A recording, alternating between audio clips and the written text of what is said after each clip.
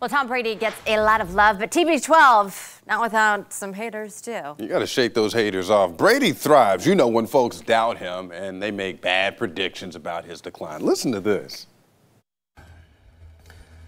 Tom Brady's just about done. He is going to fall off a cliff.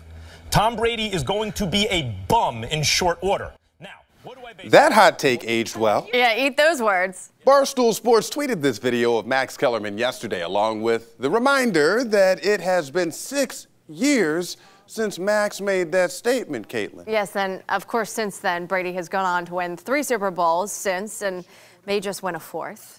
We've got our fingers crossed. Brady even poked some fun at Kellerman's prediction here after retweeting that video. He said ratio plus.